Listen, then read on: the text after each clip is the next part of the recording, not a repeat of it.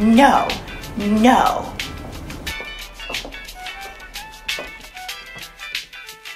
Howdy, Elise here with Reading Boots. Thanks for tuning in. Today I have a fun, interactive during reading strategy. Today's strategy is called child participation. I know that name is not very flashy, but it's very self-explanatory.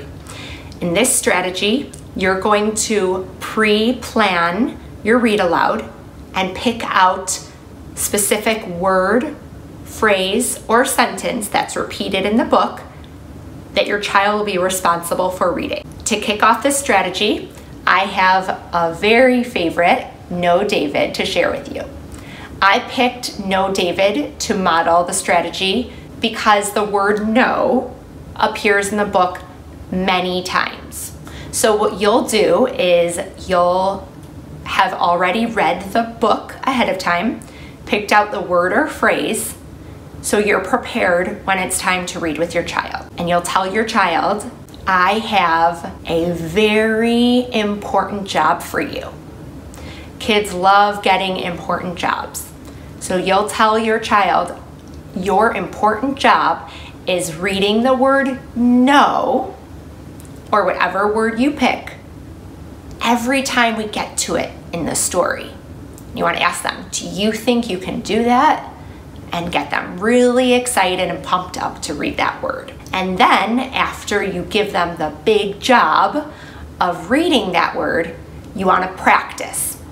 So you're going to say, every time you see this word, you're going to read the word no. And then ask them, what are you going to read? No. What is this word? No. Let's spell the word. N-O. What's this word? No. Now you want them to practice reading it with expression. So make sure to tell kids that when we read with expression. We make our voice excited so that it sounds interesting. And so you're going to practice this word with expression. You're going to say no. Every time you see this word, you're going to say no. What are you going to say? No. And now you've already given your child their important job. You've practiced reading with expression, and you could tell them, now is reading time. Remember, every time we see this word, I'm going to point to it, but I'm not going to read it. You're in charge of this word. That gives your child responsibility and gives them a voice in your read aloud. So you're just gonna get started, and you're gonna point quietly and let them say no. No, David.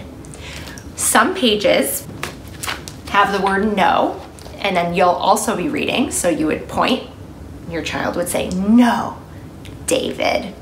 Some pages only have the word no, so your child will be responsible for this whole page. And they'll feel like an independent reader. They'll point, and your child will say no, no, no.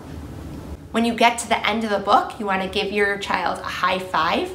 Say, nice job, reader. I couldn't have read this book without you.